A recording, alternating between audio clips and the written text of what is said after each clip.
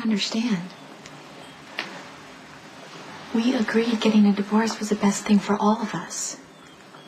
I know, but standing here watching you pack boxes, it's just wrong. No, Lucky, what's wrong is us beating each other up with anger and pain. Which is exactly what we've been doing for the past year. We've been over this. I know, maybe you're right. I don't even know anymore, but you and the kids, that doesn't mean you have to run out of here. I mean, if you can't stand to be in the same room with me, let me be the one to leave. You know, about not being able to stand being with you, it just hurts too much to stay here. To live with the pain. It's suffocating. I can't catch my breath, Lucky. Can you? Maybe we can clear the air. We tried. And it doesn't work. Now we have kids to consider, and they deserve better from the both of us. I'm sorry our marriage didn't work out. But we have beautiful memories over many years, and nothing can erase that. Unless it's us beating what's left of our relationship to death. Letting the present poison the past. And that's why I'm going. And it's right that I be the one to leave because this is your family house. That may be true. But it'll be the loneliest place in the world without you and the boys.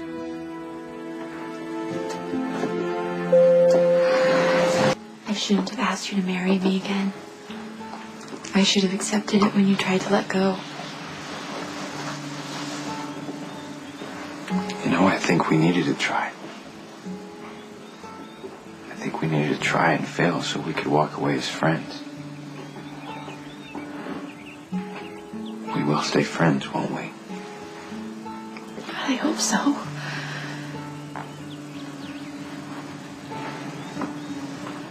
Elizabeth.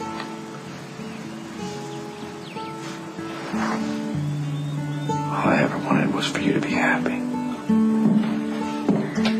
I'm ready for the last load, including you. If you're still leaving.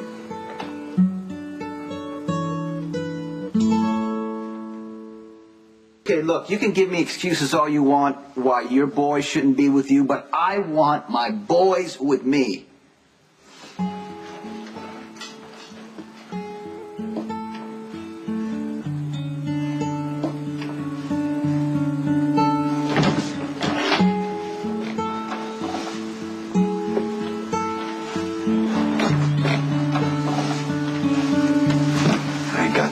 All buckled up in his car. Okay, thanks.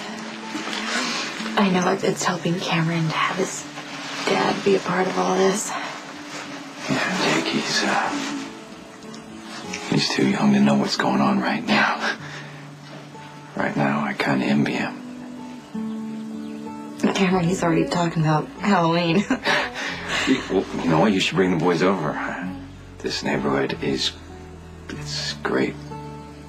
Trick-or-treat. Okay.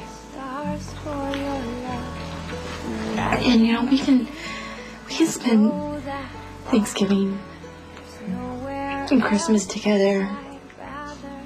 It's not going to be the family we always dreamed of, but we can make it work. It'll be okay.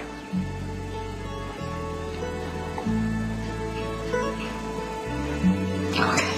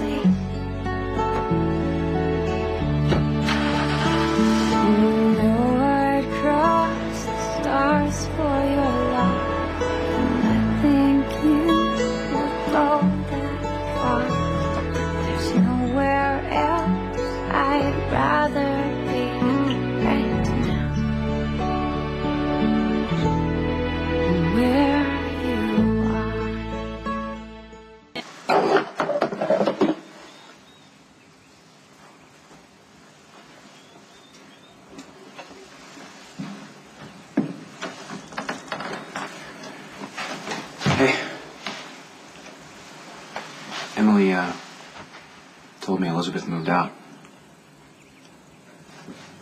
Maybe too late to lend a hand, but I am here for brotherly support. She certainly didn't waste any time, did she? That's what I thought. But maybe it was for the best. It's not like I didn't see it coming. You want to get out here, go for a walk, get something to eat? No, I gotta be at work soon. Well, at least tell me how you're doing. I'm sorry my marriage is over. You know, I miss Cameron and Jake already, but... What? At the same time, I just can't help it. Feeling free.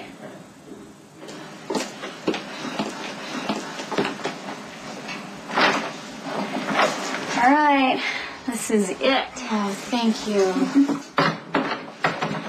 Where are the kids? Jake is upstairs, out like a light, and Grandma's already stuffing Cameron with a bunch of homemade cookies. Oh, lucky guy. What about you? How are you doing? It's hard. I look at all these boxes and I think, is this really all that's left of my marriage? Then again, maybe it's good they're all packed away. It's kind of symbolic, you know, so I can face my failure as a whole instead of a bunch of individual mistakes. It's not a failure, Elizabeth. And from what I'm hearing, you sound sure of your decision. The only doubts I have concern my children. Because life as they know it has just changed in a really big way. Well, as long as you're making the right decision for you, the kids are going to be fine. And I know you're going to get mad at me for talking about this. I know you don't want me to bring it up. But what about Jason? What about him? I mean, our lives are completely different. Doesn't mean there couldn't be a merger. It's too dangerous. And Jason has enough to deal with right now. And you can feel free to stay, visit, hang out as much as you like. The more you're here, the less you're at the penthouse where Elizabeth can come over and try and stake her claim. Unless she's already done it. I know it'd be really easy to get used to being spoiled by Graham, but we have an exciting new life to plan. We do. We're gonna have a new house, and we're gonna have new routines. It's gonna be sad for a little while not having Daddy always around, but guess what? You and Cameron get to see him whenever you want. But still, the fact is that the three of us are going to be a family now. And no matter what happens, Mommy will always be there to love and take care of you. Everything's going to be fine. Not that I blame Elizabeth. You are hot, you're available, and you are a sucker for women in distress. And Elizabeth is great at pretending to be just that. But please don't be fooled. Please don't. Don't let her use another man's kid to yank your chain. Shut up about Elizabeth already. You don't know what you're talking about. Okay. You talk about Elizabeth like she's nothing, like she's not good enough for me. But you know what? It would make me happy to have Elizabeth and her boys to come home to. But don't worry, Carly, it's not going to happen because they wouldn't be safe. I'd rather live alone for the rest of my life than risk anything ever happening to them.